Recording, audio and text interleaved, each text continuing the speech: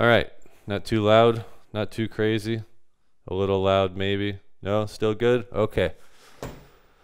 All right, recording. What are we talking about? Oh, that looks crooked. Maybe that's crooked. I don't know.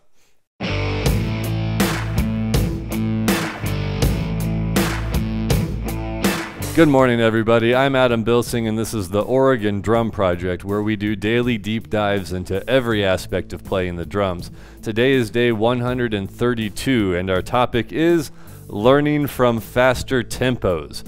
If you'd like to practice along with me, I'll be working out of a book called Stick Control today, running pages 16 through 21 at 72 beats per minute. I'm going to be working extra hard on number 16 off of page 16 because that's been causing me a lot of trouble. Let's see how it all looks. Okay, learning from faster tempos. That's what's happened to me today. I've been cranking up the tempo a little bit as I work through these flam exercises in Stick Control.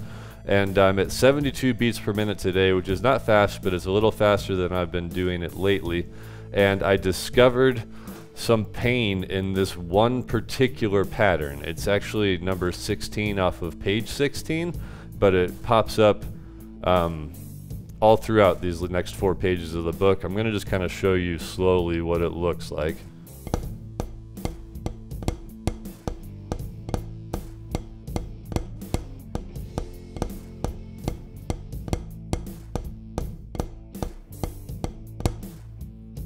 So at slow tempos, I have it under my hands okay. It's not a huge problem. But there is a particular part of it when you speed it up and you sort of separate the hands. There are 4 notes happening in a row in each hand.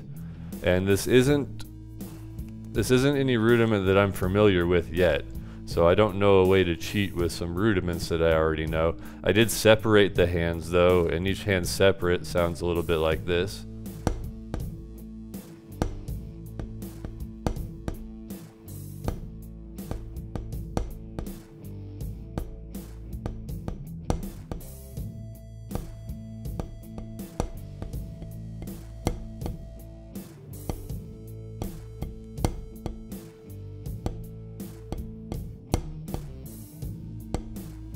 So I think I know where the problem is.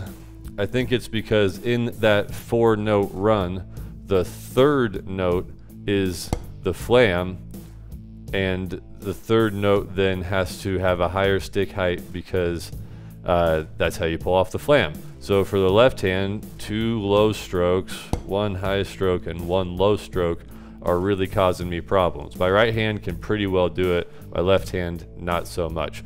So instead of doing it at 72 beats per minute, I'm just going to show you this pattern and speed it up and slow it down so you'll be able to see sort of where it breaks apart and why it's causing me so many problems. But this is all something that I discovered because I started to push the tempo up, which is really the topic for today. What you can discover when you start practicing at a faster tempo. And it's really been useful to me to go a little bit faster at a time and not jump big crazy gaps in tempo, because I think if I went 20 clicks faster than this, I would have all kinds of problems and would have a hard time isolating one to work on. But when I've been not moving it up just like 1 notch at a time, this particular problem popped out from everything else, and it's giving me one thing to work on for the next couple days, which is kind of nice. So I'm going to change the camera angles up here a little bit and show you this exercise slow to fast. We'll see where I fall apart.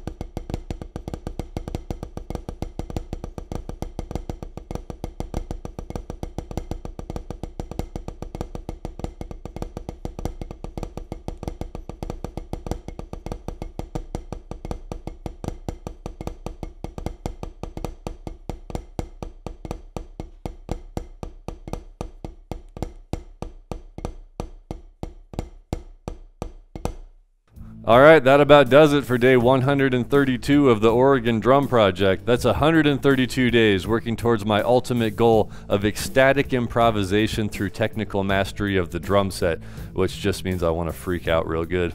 Special thanks as always to Mr. Silas himself over at Red 11 Media for producing these videos. Also shouts out today to Los Cabos drumsticks. I'm using the 7A Red Hickory model.